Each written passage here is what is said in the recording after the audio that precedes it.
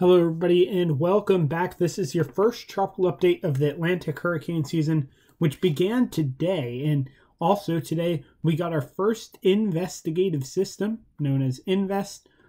Here, Invest 91L. I guess it's really the second Invest of the season. Well, the first one of the season, the second one in 2022. So we're watching that continuing over the Yucatan, now over more precisely the northwestern Caribbean Sea. We also have an area of interest to watch northwest of the Bahamas, between the Bahamas and Bermuda. We'll talk about that at the end of the episode. So let's begin. Here's a closer look at 91L. 91L located north of Honduras to the east of the Yucatan Peninsula and Belize.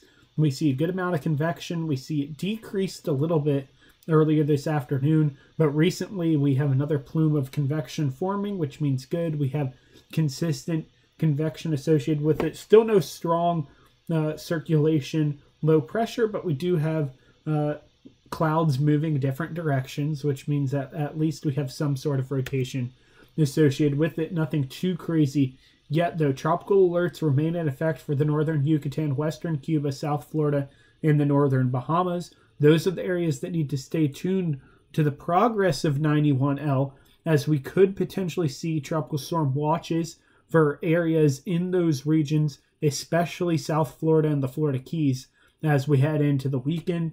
Also, western Cuba, I wouldn't be surprised if they got a tropical storm watch with how quickly the development of this storm is occurring. The good news is this thing isn't supposed to be a crazy big storm. I mean, worst case is a high-end tropical storm, and it's probably going to be a weak tropical storm by the time it reaches Florida.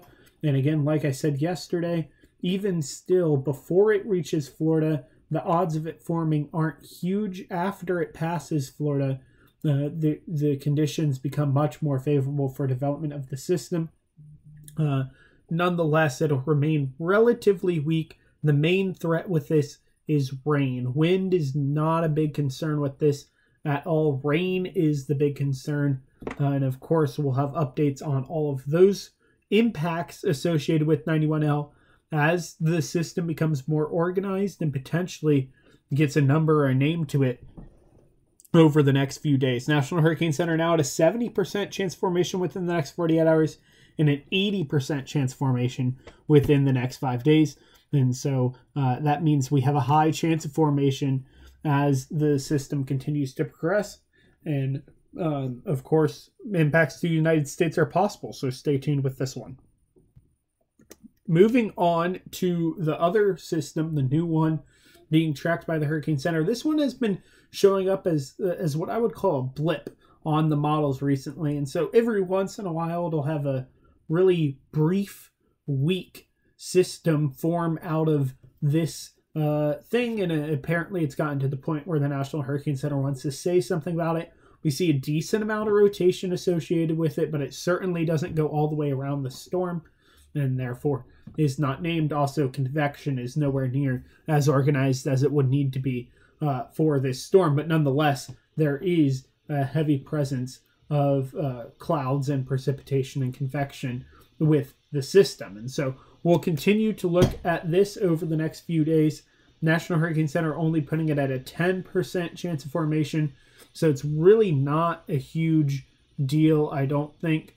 The wind speed and pressure shouldn't be on here, but those are probably about right, honestly, for this system.